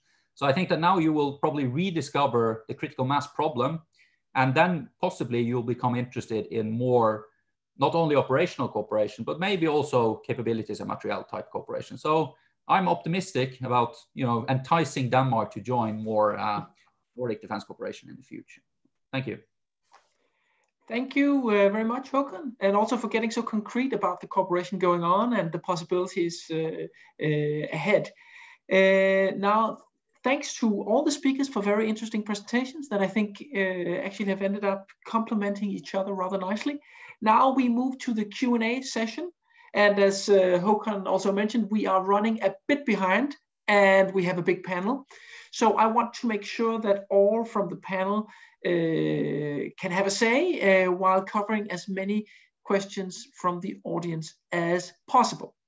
Therefore, I'll try to direct our first round of questions to each of you, and then we can then do a round of answers with the entire panel. But feel free to answer also questions that I've directed to others if you so wish. But overall, as we don't have that much time left, I will urge you all to keep your answers to 2 minutes max. But I will start out by reading aloud some questions from the audience, and then I'll supplement them with a few of my own as well. So Rob Sargman asks Professor Anders Wivel, he writes, Wivel speaks about Russian, US, and German spheres of influence in the Baltic Sea area, but are they the same kind of influence? Germany more economic and not willing to play a prominent role like the US and Russia certainly not in security. And then I have another question for, and I think I want to direct this one for Thomas and Håkon.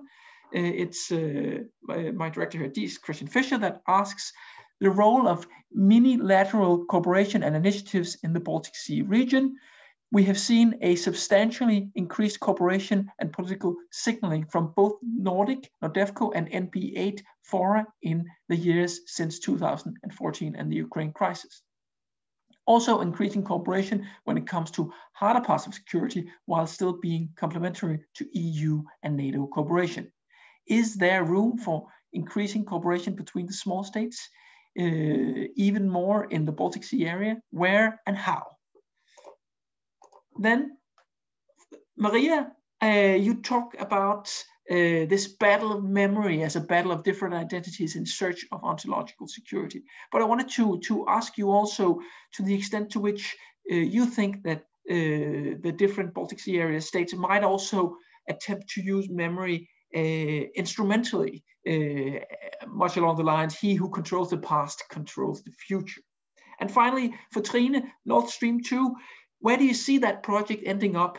What will the Biden administration do? And what will Nord Stream 2 mean for the Baltic states and the Eastern European countries if and when it comes online? And with those questions asked, I think I'll start with Anders. Thank you so much. And thank you so much for some really interesting presentations and important and interesting questions.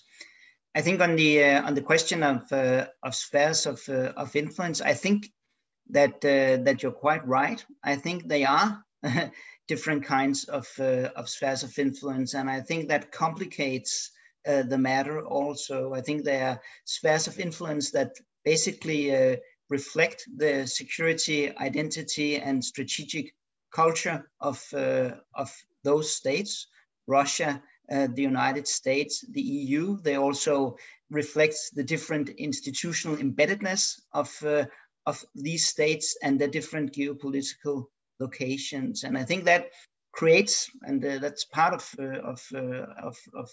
the idea of the multiplex world also, and how these spheres of influence interacts with the European multiplex, is that we have these different very strong actors contributing with different views of spheres of influence, pursuing their interests based on these views of spheres of influence.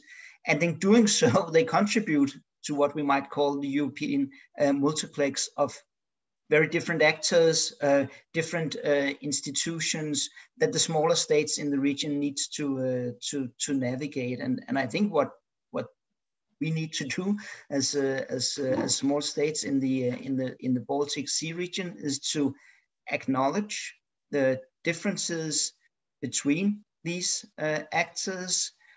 We need to show these actors how we respond. I think in terms of both the United States, the EU, and Germany, that needs to be an acknowledgement not only of a shared base of values, but also an acknowledgement of the kind of transactional aspects of this.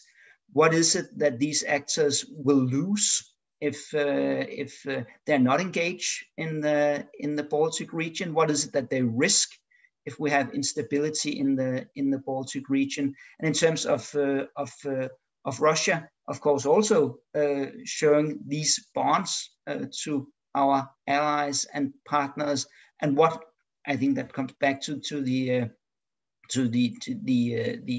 discussion that I think Thomas did very nicely on the different kinds of deterrence. What is it what is our response, and how is this response linked to the stronger actors? So I think we should work to create it, to make it more multiplex than sphere of influence, if you might say so, because I think that's in the interest of the smaller states, of the institutional embeddedness and the alliances. But I think at the same time, doing that, we need to acknowledge that that great powers and stronger states, they do have different kinds of opportunities and different interests than we have. And we need to show them how these interests that we have are interlinked with their interests and opportunities. Excellent. And now I think we're going to go to the second Zoom question for Håkon and Thomas. So why don't we start with Håkon, and then we take Thomas afterwards. And remember, 2 minutes. All right, thank you. So the question was on minilateral cooperation. What space is there? I think there is a lot of space, and there's it is I would say a necessity to do more minilateral cooperation of the type that we're doing in NORDEFCO, and Thomas also mentioned the JEF, the Joint Expeditionary Force framework, and other similar type project frameworks, Norton Group and so forth. And the reason why it's a necessity is because the EU and NATO are such large heterogeneous organizations that it is almost impossible to get, I would say impossible, but it's difficult and very cumbersome and slow to get them to get something done in our region. So in order to get things done, you have to work with smaller groups of countries. You can use those larger organizations as a framework if you like, and of course the JEF is theoretically a part of NATO, and a part of the NATO framework was introduced in the Wales summit. But of course, in reality, it is run by Britain and run by the participating partner countries, and they're doing a lot of things within the JEF framework, which, from a Nordic point of view, ties the United Kingdom closely to the security of the region and prepares the ground for, in worst case scenario, a British expeditionary force arriving to deter and, if possible, and if necessary, defend the Nordic region. Similar types of cooperations are being undertaken with Germany through the Framework Nations concept, being undertaken in the Nordic region through NORDEFCO. The Northern Group is more of a talking shop, but serves a similar purpose. So I think these types of frameworks are very important. And you have the IPINE network tying in the United States and so forth. So these are very important frameworks, and they should be developed, and they should be tied closer together so that they overlap and complement one another, and it's not in any form of competition. And if you do that right, then I think that will be the best way forward. Excellent. Thomas? Yes, well, I'll strike a little more skeptical note perhaps on that. One is more theoretical reason that, at least in the Baltic states, we try to also take into consideration a very simple issue, that too much regionalization and unilateralism could lead to splintering of NATO alliance, which now reigns supreme in our strategic thinking, and may contravene the principle of indivisibility of alliance. So we should be very careful with that and not overplay, with the unilateralism. But also, the Baltic states show that there might be a lot of very strong reasons to increase cooperation. But even between the three of us, all those strong reasons produce very small results. So there's a lot of talk, but precious little walk when it comes to trilateral defense cooperation. And we're also slightly overwhelmed. A lot of our attention is turned to the nations that lead and participate in the AFP battle groups. So a lot of these cooperation efforts are spent, administrative, time, human resources are spent in those directions. But this is not to say that the Nordic Baltic operations and all those forces do not have value. And I would say that maybe it's also time to look into ways of making Northern Group a little more than a talk shop, simply because all the countries in the region are very interested in having the US involved heavily and deeply in our security. And now, so far, what we see is a lot of bilateralism, quoting Washington on a bilateral basis. You know, we've got a beauty competition between Copenhagen and Stockholm and Vilnius and Tallinn to get as much Washington as possible, but on a bilateral basis. And I think Northern Group could be a way, perhaps, to get a bit more regional approach in having US substantively involved and leading actually that cooperation. I think maybe the US leadership might even be back with President Joe Biden taking office in the White House, and perhaps we could have a little bit more hope from Northern Group framework as kind of one of those that would be a major of major importance in the region. Thank you. Then we move to Maria and memory politics. 2 minutes again. Thanks, Mikkel. So yeah, I focused on the case of Russia because, you know, it being the obvious elephant in the region, but when we talk about the instrumentalization of the past for the purposes of the present, and when we talk about the links between these illiberal memory laws and populist politics, then obviously cases such as Poland and Hungary, even though, you know, the latter not being the regional case, so to speak, also stand out because effectively, yes, it does happen. You know, the instrumentalization of the past as part of the domestic politics, as part of the broader politics of resentment, wherein also the narrative of, you know, the Western abandonment, the memory of the Western abandonment of the Eastern Europe is very much part and parcel of the story of pursuing some kind of a sovereign regime of remembrance. And getting it also recognized in a way or other internationally. So if you think of this Polish attempts to criminalize, you know, what started out as the ban on the indeed an historical misnomer Polish death camps, but you know eventually ended up as a civil offense. As this 2018 memory law, it's also about misremembering or you know trying to sort of sediment the story of exclusively sort of martyred Polish memory and nation against the backdrop of World War II and misremembering the, you know, Polish participation in the events such as 1941 Jedwabne and 1946 Kielce pogroms. So it does happen on other sides as well. Thank you very much.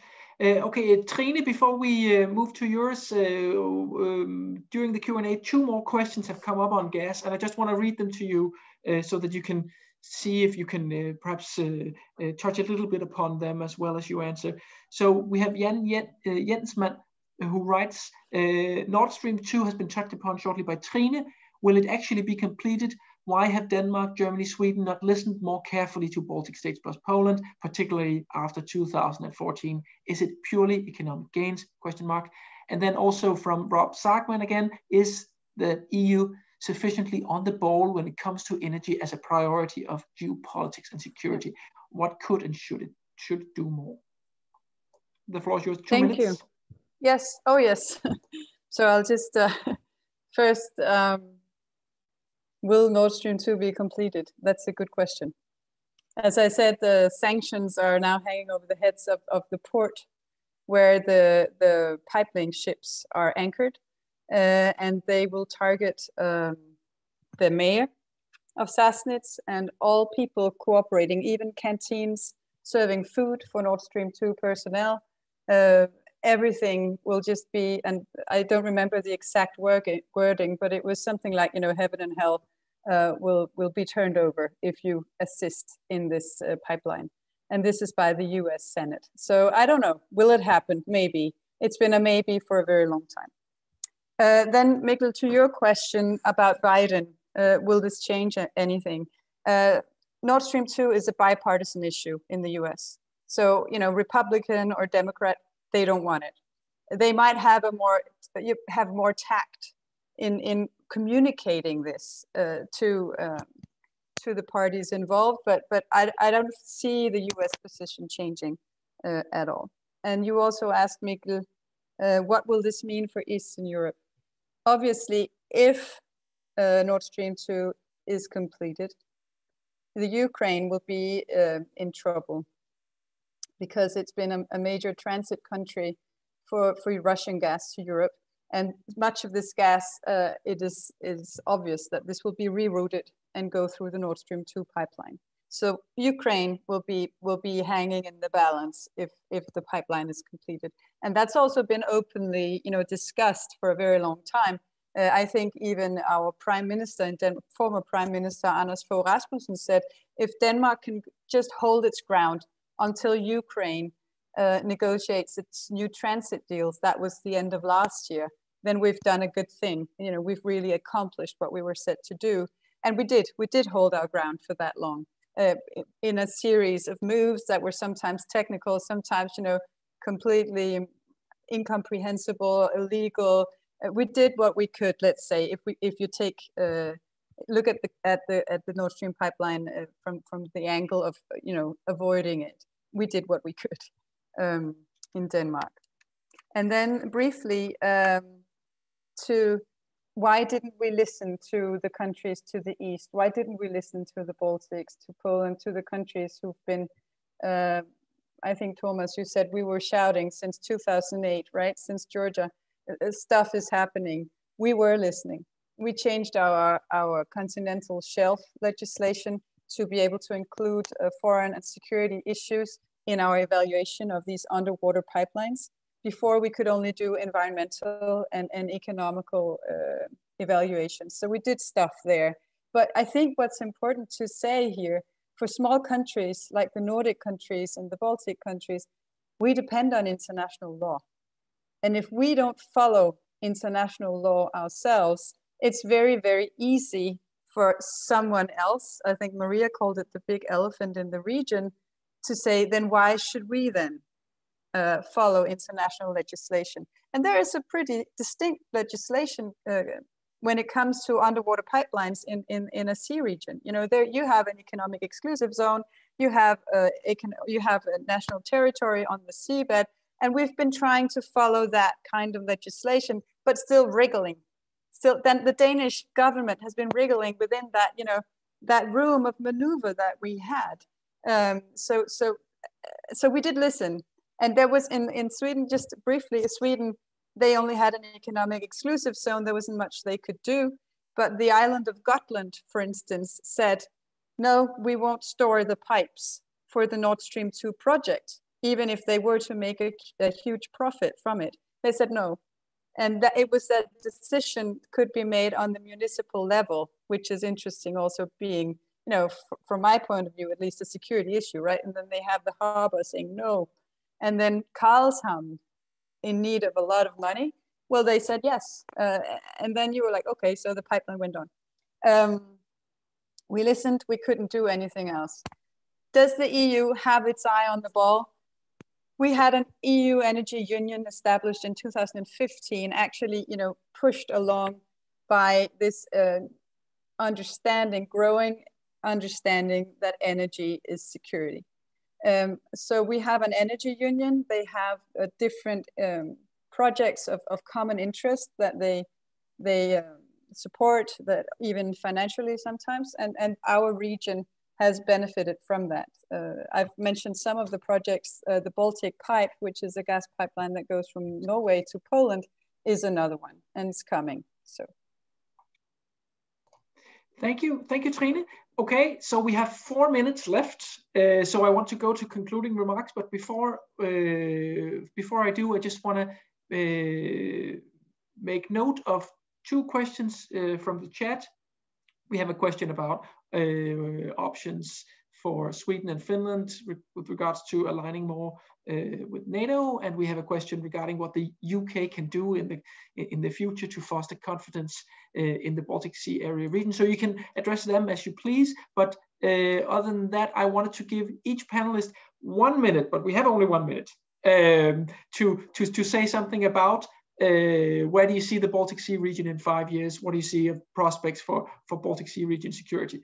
So we'll start in the order that we gave the presentations. So we'll start with Anders. 1 minute. Thank you so much, and thank you so much for an interesting discussion.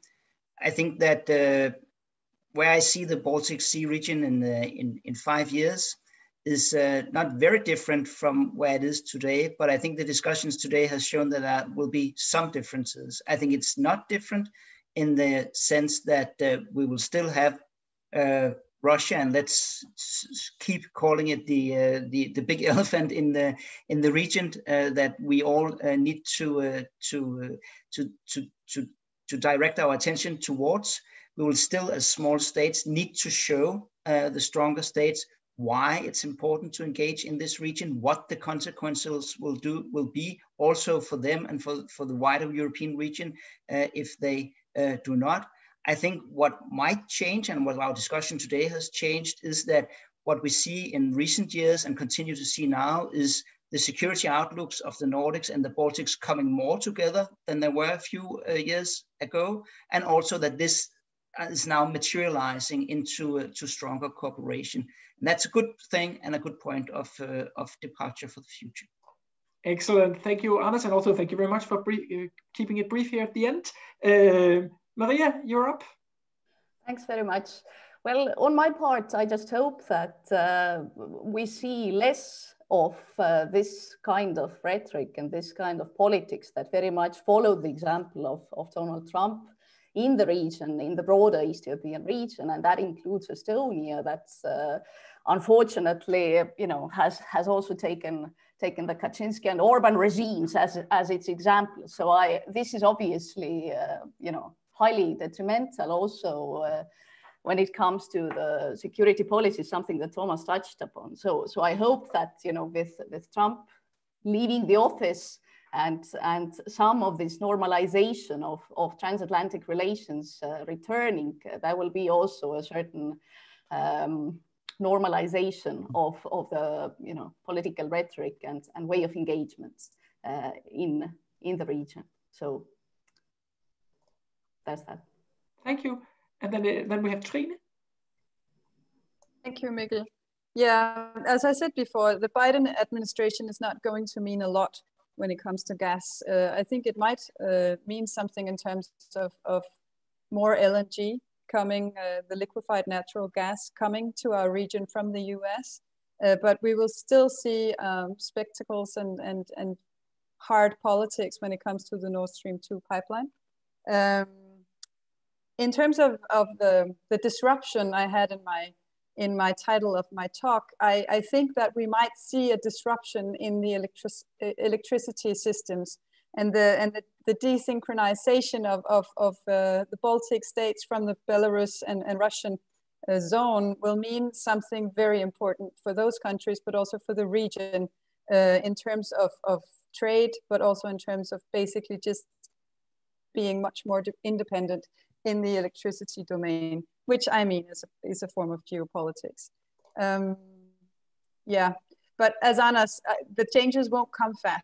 This is very slow. This is like the big tectonic plates of a region that are changing, but I think it's coming.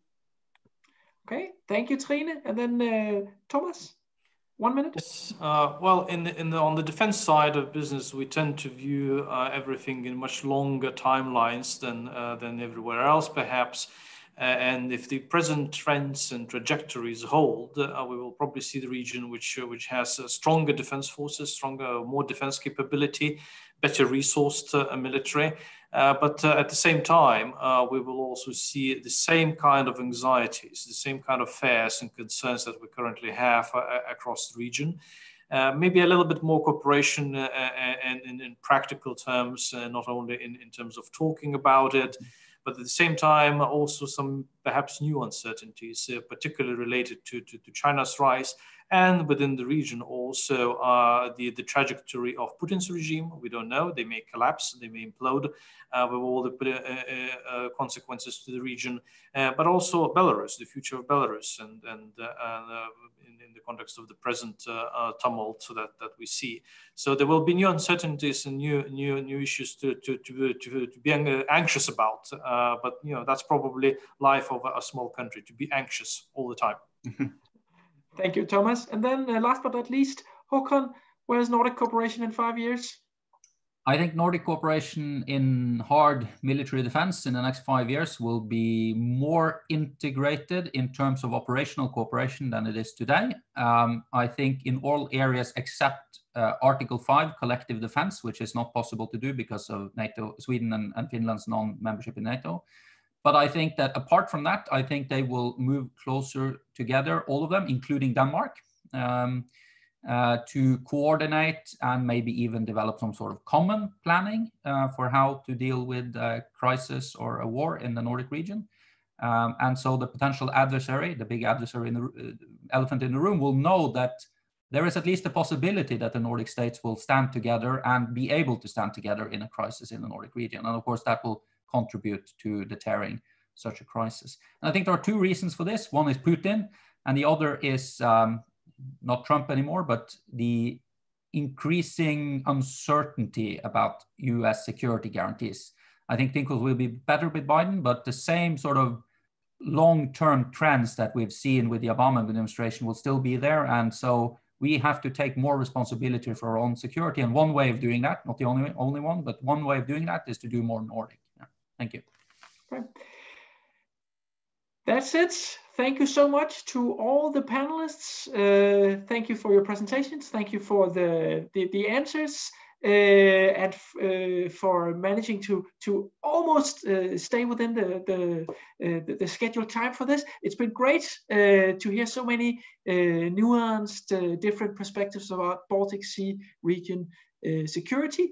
Here at DIIS, we will continue to work on Baltic Sea region security going forward. So we hope to see many of you again for the next seminars or briefs or reports that we will have coming out on Baltic Sea region security in the coming years. And I hope to be able to cooperate with many of the people on the panel on this in the years to come. Thank you so much.